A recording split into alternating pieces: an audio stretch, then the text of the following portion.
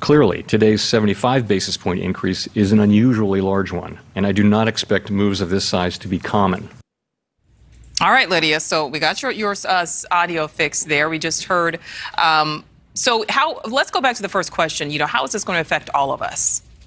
Yeah, desperate times calls for desperate measures, and that's certainly what we saw here today. And it's interesting, just moments after the Fed made this announcement, we saw some of the reverberations. So JP Morgan Chase, which is the largest bank in the U.S. that loans to businesses and to people, they said they're going to hike their interest rates. And we're going to see that all across the U.S. economy. Now, what does that mean for someone out there? Well, if you're a saver, it's good news for you. Your money is worth more now. You will get more interest in the bank. But if you're a borrower, you are going to owe more money on your debt. So that means if you have a car payment, if you have a student loan payment, it's going to cost you more money. If you have a mortgage and it's a readjustable rate, you could be looking at that rate go up 1, 2, 3 percentage points, which is thousands of dollars. And of course, the end goal here is to bring inflation down. And the idea is if you're spending more money on a mortgage, you're going to have less money to go out to eat, to go buy clothes and to go do fun things. And that means there's going to be fewer dollars chasing the same amount of goods. And hopefully that'll just lower some of the inflation. All right, Lydia. So good for savers, bad for borrowers. But how soon can we expect to really start seeing the effects of this hike? Yeah, I mean, the Fed is very focused on the long run. And so, it's interesting when the Fed says it's bringing down inflation. It's not like we're going to have 0% inflation next month. We will probably continue to see at least, 8% inflation. But the goal is that over the long term, we'll bring it down. So what they're saying is 2 years from now, we could be looking at inflation rates of 2.2%, which is a bit more normal. In the meantime, though, that have pretty high inflation rates. And so we're going to continue to feel the pain. And 2 years feels like a long time from now if you are having to make those mortgage payments and you're having to make those car payments and you're not prepared for that. Oh, yeah, certainly. Yeah, 2 years can certainly seem like a very long time. All right, Lydia, last question for you. We heard that sound today from the press conference. Well, do you think we're going to see more rate hikes this year if this doesn't maybe help? Absolutely. And Jerome Powell, even signaled that today. So much of what he is supposed to do is give forward guidance. And he said, we're talking about how this 75 basis points hike is historic. He said he could do that again just next month. So, you mentioned at the beginning of the segment, the Fed was predicting, bringing inflation rates or bringing interest rates to 1.9. They basically doubled that. And so it sort of eroded their credibility when they give guidance. And so it's very reasonable to assume that we will see more hikes next month and potentially the month after. All right. Yeah. So we could see even more. All right. Lydia Moynihan, thank you for that. Thank you for watching. Shalom, Yashola. Shalom. Kala Layim, Allahayanawa, Yahawah, Bahasham, Yawashi, Bahasham, Qadash. Double honors to the apostles and elders, a great millstone who teach one and rule well. Peace and salutation to the Ahtha, the fellow laborers, the hopeful elect, pushing this truth at risk of their own lives to the four corners of the earth. To the awkward listening and learning, Shalom. Your brother Shema from the Pillars of Benjamin camp here in Toronto with another lesson. We'll get right into it. We saw the news clip, right? And this is making the news today. Fed hikes its benchmark interest rate by 75 percentage points, the biggest increase since 1994, right? And at the end of that news article, we heard the lady, the anchor, the finance analyst saying that expect more rate hikes, as much as 0.75% basis points next month, man. Right? Americans, Babylonians are about to feel the pain, man. You know what I mean?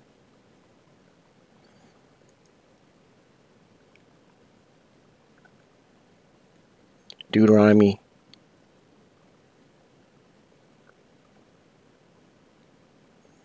23 verse 19, and this is a law. This pertains to Israelites, right? This pertains to Israelites. Thou shalt not lend upon usury to thy brother. Right? And you look at this word usury, it's interest.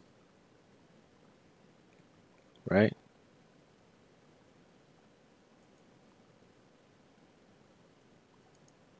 Strong's H, 5391.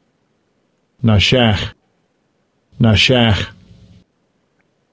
Right? To give interest. Lend for interest. To pay interest. Right? Look at that. To strike with a sting as a serpent. Qadash. Right? And who's the serpent? Esau, Edom. To oppress with interest on a loan, bite, lend upon usury. Right? So these ruling class elite banking families, right? Their whole empire is built on robbery, theft, deceit, right? Usury. Deuteronomy 23 verse 19. Thou shalt not lend upon usury to thy brother, usury of money, usury of victuals, usury of anything that is lent upon usury. Unto a stranger thou mayest lend upon usury. Right, once again, this is to the Israelites. Israel being a people for a place. You so-called indigenous, you so-called Latino, you so-called Negro. Right? Once again, this shows that the heathen are nothing, likened unto spittle. Right? Unto a stranger thou mayest lend upon usury, but unto thy brother thou shalt not lend upon usury. That the Lord, Yahawah, thy power, may bless thee in all that thou settest thine hand to, in the land whither thou goest to possess it. Right? Usury, man. Interest. Right? And on Esau's kingdom, it's folding. Proverbs 20, verse 8. He that by usury and unjust gain increases his substance. Right? And who did that? Usury and unjust gain. These ruling class elites. These banking families. Esau, Edom. The wicked. He shall gather it for him that will pity the poor. Right? So ultimately, right, your kingdom, as you know it, America the Great, Babylon the Great, is going to fall.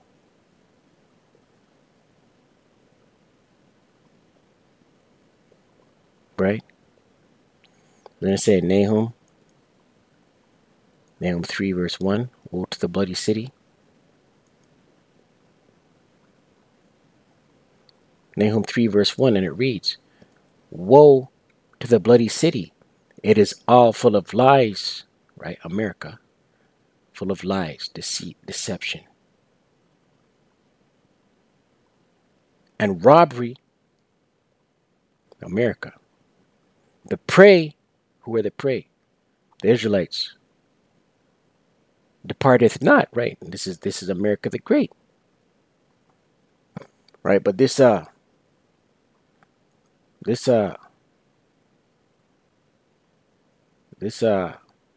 interest rate thing, a lot of Americans are gonna fold, man. Right? 2/3 of the people gonna fold out here, man. These heathen nations, they're gonna fold out here. Deuteronomy 30 verse 7. And the Lord thy power, right, Yahawah, will put all these curses upon thine enemies, right, beginning with Esau, Edom. All these curses, beginning with Esau, Edom, and these heathen nations. These curses are about to fall upon you. And on them that hate thee, hate who? Israelites. Which persecuted thee, right? And who persecuted the Israelites? Beginning with Esau, Edom.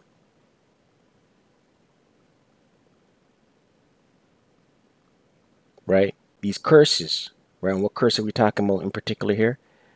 Deuteronomy 28 verse 38. Thou shalt carry much seed out into the field, right? Much seed.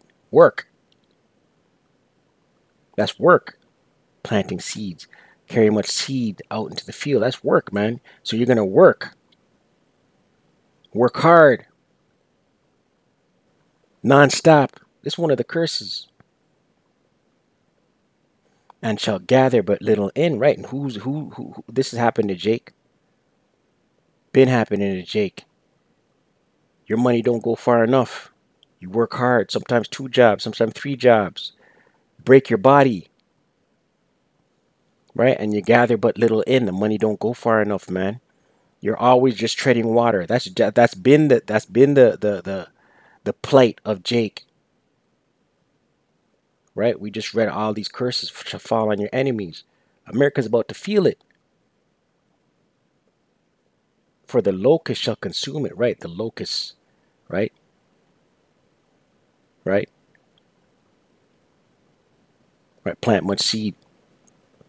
Nothing to reap. Right? This interest rate thing is gonna hurt a lot of Babylonians, man.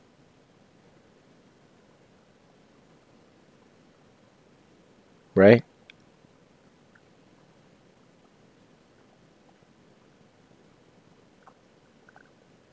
Micah 6, verse 15. Thou shalt sow, right? Plant, but thou shalt not reap, right? Nothing to reap. Thou shalt tread the olives, but thou shalt not anoint thee with oil, and sweet wine, but shalt not drink wine. Let's read that again. Thou shalt sow, but thou shalt not reap. Thou shalt tread the olives, but thou shalt not anoint thee with oil, and sweet wine, but shalt not drink wine. Right? Listen, man. The fruits of your labors. Right? These dollars nah stretch. Right? These dollars ain't gonna stretch. Right? Interest rate hikes. We just heard in the article. Mortgages, loans, car notes.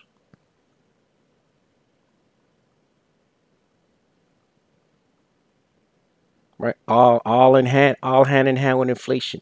Everything's going up, but the money not come in. Right? Same. The wages aren't increasing. Right? Americans could see grocery store prices skyrocket even higher. Right? This place is through. This place is done.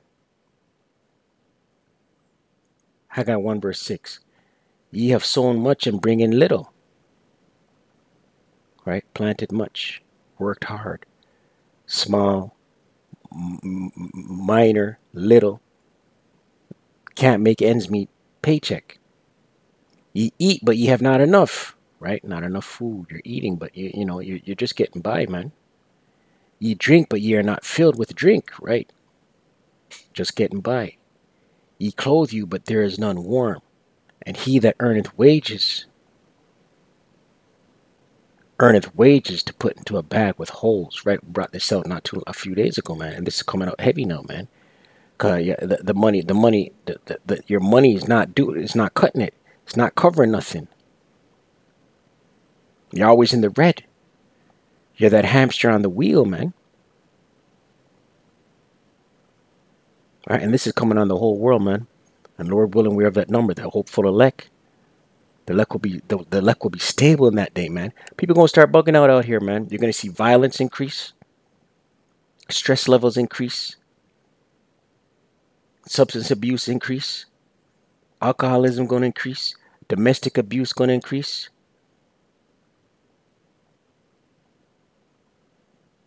Right? People gonna get tense out here, man.